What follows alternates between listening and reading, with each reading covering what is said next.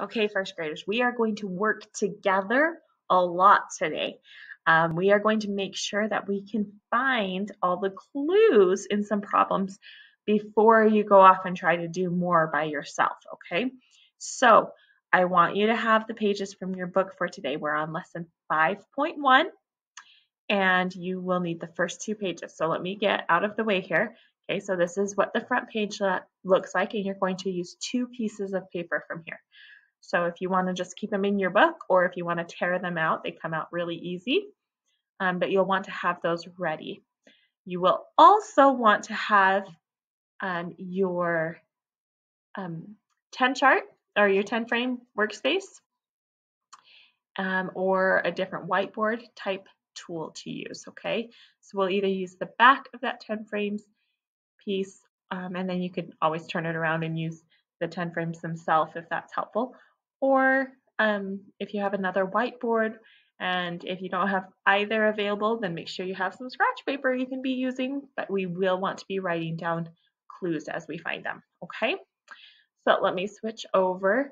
I'm going to be switching a lot between the pages here and my document camera so that you can see the notes that I'm taking as we go, okay?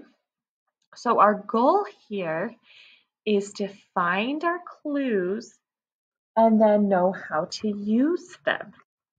Okay, so this lesson is full of story problems.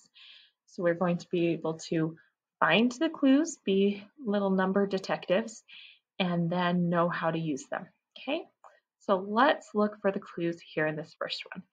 The story says there are 16 turtles on the beach. Was there a clue in that sentence? Yes, we have 16. So we have a number clue. 16 turtles on the beach. Some swim away. Is there a clue there? Okay, that word some tells us that a number belongs here, but we don't know what it is. Okay. Now there are 9 turtles on the beach. What's our clue in that sentence? 9. How many turtles swim away? Okay, so we are unlocking the problem. It says, what do I need to find?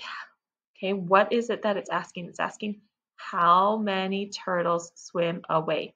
So that's what we need to find. How many turtles swim away? Okay, so we can trace that. You can just leave it, that's fine too. Okay, and then we need to know the information from the story. So what information do I need to use? Well, you can see here our clue 16, they wrote down. They wrote down this as 16 turtles. Our clue some, they put as a question mark. Some, question mark, swim away. Now there are 9 turtles on the beach, so they put down 9 turtles now on the beach. Okay, so their clues 16, question mark, and 9. Those are the same ones we found. Okay, so then we need to figure out what we need to find. Okay, so 16, blank, and 9. Those are our clues. Now my other question for you is, did this story tell us if we're adding or subtracting? Now it never said add, it never said subtract, but were there words that told you that we were either getting bigger or getting smaller? Let me read it one more time. There are 16 turtles on the beach. Some turtles swim away. Now there are 9 turtles on the beach. How many turtles swim away? Did you find it? The word away was our clue here. Okay, away is telling us that we are going to be getting smaller because a part of the whole is going somewhere else. Remember when we first were doing subtraction, we talked a lot about the phrase take away. Okay, and how take away is one of the things we see when we're talking about subtraction. Okay, so here we have that word away. That is a subtraction word. So we know now we're going to be using subtraction. We know what our clues are. And now we're going to be looking at how we can model that. Excuse me. Here in the model, we are showing that 9 is a part. It's the part that are on the beach. Question mark is the part that went away. The whole beginning to end is 16. That is our whole number. Notice when we were talking about 16, we didn't give any detail other than it was 16 turtles. Okay, there are 16 turtles on the beach. Then we give a detail about the next number. Some swim away. Okay, swim away. There's an action taking place with that part. We know it's a part that flew away. Now there are 9 turtles. Now on the beach tells you there's been a change in time. Okay, so that leaves us with the other part. Okay, so we are going to be looking for a missing part, as we can see in the model here. When we are looking for a missing part, we use subtraction. Okay, they also did a model here with counters, with connecting cubes. They did 16 turtles, and they showed that 1, 2, 3, 4, 5, 6, 7, 8, 9 are what remain. So the rest went away. How many did they cross out? Okay. They crossed out 7, sorry. 1, 2, 3, 4, 5, 6, 7. Okay. Now we could have used a lot of our different strategies. We know that 16, this is why I accidentally said 6, sorry. I was looking ahead. I have a group of 10 and 6 more is 16. So if I have 9, I can put 1 to make it a 10 and 6 more. 1 plus 6 means our missing part is 7. Okay, so you can see here we can use the strategies we've been practicing to help us find those missing parts. Okay, so let's look at a few problems together. Let's open this up. Okay, we are going to do these 5 problems together, and then if you still feel like you need a little more practice, then you can go on to the last page with me as well, and we'll do a few more. Okay, but we'll definitely do these 5 together. So here, number 1. Okay, we're going to circle the clues when you find them. Okay, so have your pencil ready to circle the clues when we find them. There are 4 rabbits in the garden. There's a clue. Some more rabbits come. Now there are 12 rabbits. How many rabbits come to the garden?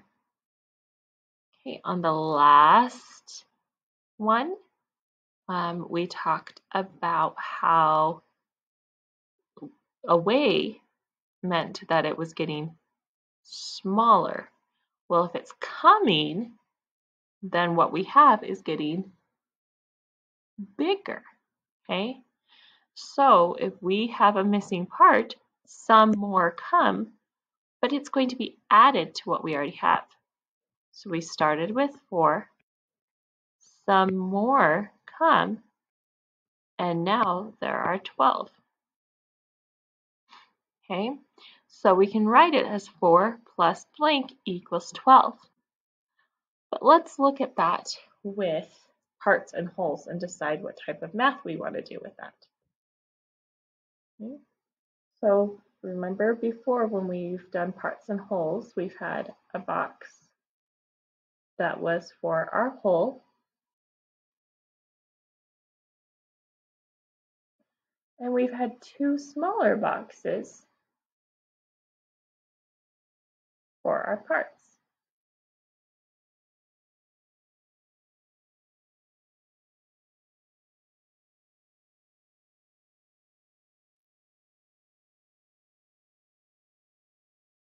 part there, a part there. Okay, so we have the whole, we have two parts that come together to make the whole, or we take the whole and break it into the two parts. Okay, so coming back here, we have 4 plus blank equals 12. Now, do we have the whole? Yes, we have the whole. Our whole is what happens when we put parts together. Okay, so our whole is what number? 12, which means 4 is one of the parts. Okay, so we come back here. I switched my screen a little bit to hopefully make it so I can switch back and forth quicker. There we go. Okay, so our whole was 12 and the part was 4 from that story. What am I missing? I'm missing a part. Okay, we've talked about it before, that addition is part plus part to make a whole. And subtraction is take the whole minus a part to leave us with the other part. Okay, which of those do we have? Do we have two parts or do we have a whole and a part right now? We have a whole and we have a part. So I'm actually going to use subtraction. Even though the story is written to make me think addition, since I'm missing a part, I'm going to use subtraction. Okay, so if I have my whole 12, group of 10, and 2 more, and I take away my part of 4, 1, 2, 3, 4, what's my part remaining? My remaining part is 8. So coming back here, what goes with 4 to make a 12? Our missing part is 8. Now there's other ways we could have thought of that. We could have said, well, 4, to get to my 10, I need 6, and then 2 more, 7, 8. But either way, we find the sum, or the missing part is 8, so that we can get to a sum of 12. Okay, looking at number 2. There are 14 birds in a tree. Remember to circle your clues. Some birds fly away. There are 9 birds still in the tree. How many birds fly away? Okay, again, I'm seeing that word away. So if I start with 14, some go away, and I'm left with 9. 14 minus something equals 9. Now, what do we know about parts? Okay, you can switch the parts. It does not change the whole. So I can think of it 14 minus 9 equals something, or 14 minus something equals 9. Either way, we are looking for a missing part. Okay, what can you find? What did you find? 14 minus what equals 9? Okay, you can also think of it addition. 9 plus something equals 14 because they're related. We can put parts together to find the whole. Okay, 14 means a group of 10 and 4 more. So 9 and 1 makes it a 10, and 4 more, 1 and 4, we have a group of 5. Okay, now you can find this different ways, lots of options. 14 minus something equals 9. Well, if I find my 9, 1, 2, 3, 4, 5, 6, 7, 8, 9, then that means the rest is what got subtracted. And you can see there, 1, 2, 3, 4, 5. So many ways to think about it. As long as you know what the parts are and what the whole is, you're able to make the connections you need to find your answers. Okay, number 3. There are 20 ducks in the pond. Then 10 ducks swim away. How many ducks are still in the pond? Okay, I hope you know this one really, really quick. Looking at the picture, what is the whole? Okay, they already found it for you. Beginning to end. Remember, the whole is always the beginning to end. So am I going to put 10 and 20 together? No, no, no, no, no. Okay, if you put 10 and 20 together, you're adding the part to the whole, which means you're not treating the whole like a whole, you're treating the whole like a part. Okay, the whole is as big as we can get, so we already know the biggest number is 20. So we need to know, how do we get to 20 if we have 10? Okay, I hope you all said the answer. Okay, the missing part is 10. 10 plus 10 is how we get to 20. Okay, 20 means 2 groups of 10 with nothing left over. 2 groups of 10 and nothing left over. So if I have 20 ducks, and then it said 10 swim away, so I'm going to minus 10. Okay. We didn't need the word some in there because the missing part was what we were looking for from the way the wording was already in the sentence. Okay, number 4. Let's read it together. Ready? 3 eagles land in the trees. Now 12 eagles are in the trees. How many eagles were in the trees to start? We don't know what we started with. It says how many at the start. Then we brought in 3, and now we have 12. Okay? We brought in 3, now we have 12, but we don't know what that starting number was. Are we missing a part or the whole? Okay, we are missing a part. Okay, because we know that 2 parts come together to make the whole. So let's look at that. What was the whole? The number of eagles in the tree was 12. What was the part? 3. Okay, so I need to find my missing part. The part we know is 3. 1, 2, 3. But I need to keep going until I make a 12. 4, 5, 6, 7, 8, 9, 10, 11, 12. What did I have to add? 1, 2, 3, 4, 5, 6, 7, 8, 9. I had to add 9, which means the missing part was 9. Okay, 9 eagles were already in the tree, so when 3 landed, we were able to create 12. Now I want you to look in the box. Look at the box for the number 3. It's not very big, is it? That's because 3 isn't a very big number. Is the 9 box big? Yeah, compared to the 3, right? Because it's going to be a bigger number that we need to be able to make the whole. 12. Notice 12 is the whole thing beginning to end. Okay, so we're not going to get bigger than 12 because that's as big as we can get. Okay. Number 5, 8 squirrels are in the park.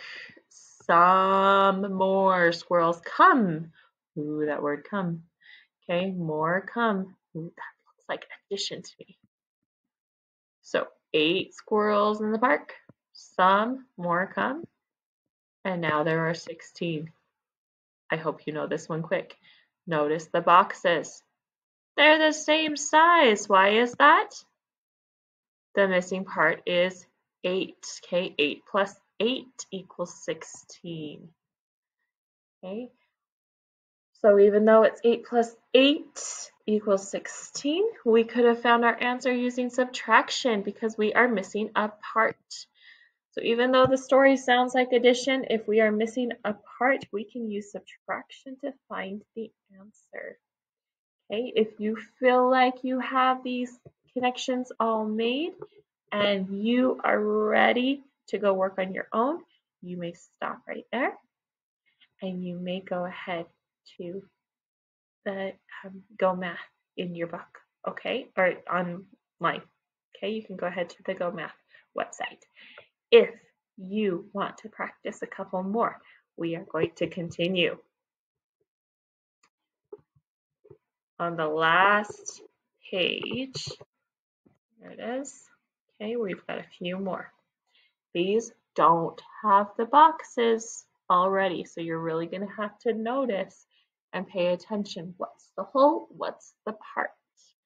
Okay, so number 6, Liz picks 15 flowers. 7 are pink.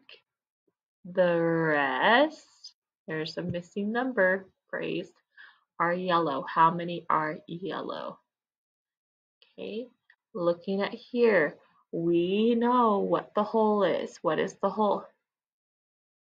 15. Okay, so you can think beginning to end is going to be 15. That's our whole. So what do you think? We can also draw, oh, that's not where I wanted to go. There we go. Okay, so that whole number of flowers, when we're not giving details about the flowers and we're just saying flowers, we gave the number 15.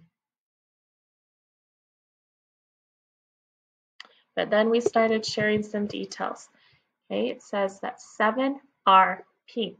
Notice we now know that part of the flowers are pink, and that part is 7. So now we're breaking that whole into pieces. A pink part and a yellow part. Did we know the yellow number? Nope, that's our question. It just said the rest, so that's our question mark. Okay, I have a whole, I have a part. What type of math am I going to do if I have a whole and I have a part? Whole minus part. I'm going to use subtraction. Okay, so if I have 15,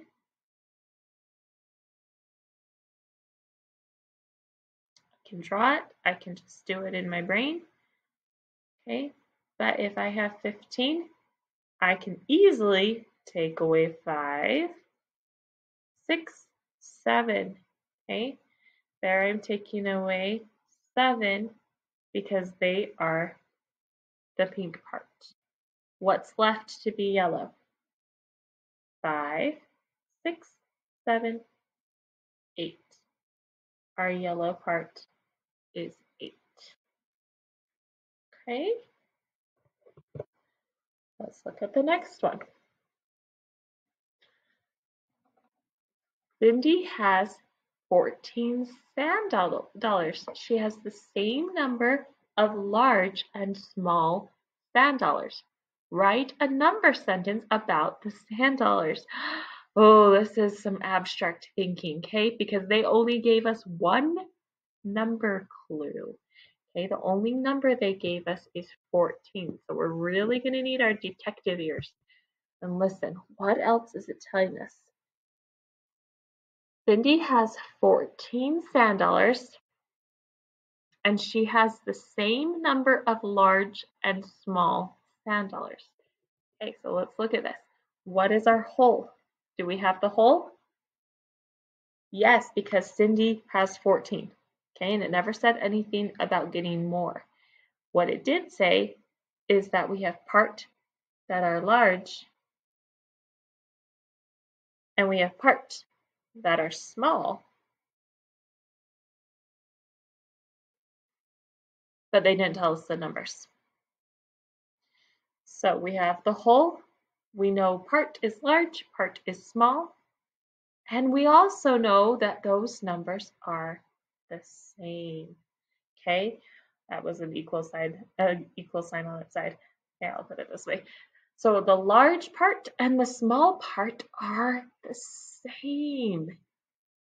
Okay, whenever we have two numbers that are the same, we know, and they're the parts, we know we're talking about doubles facts. Okay, so do you know a doubles fact? That makes 14. I hope you're thinking through your doubles. Okay, doubles fact equal 14. What is it? Okay, 7. If you said 7, give yourself a pat on the back. Okay, 7 is our doubles fact. We can break 14 into 2 equal pieces if those pieces are 7. But then it says write a number sentence. We need to use 14, 7, and 7 to write a number sentence. What could we write? We've got options. We could write 14 minus 7 equals 7.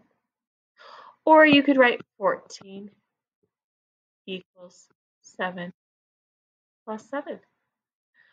Or you could write 7 plus 7 equals 14.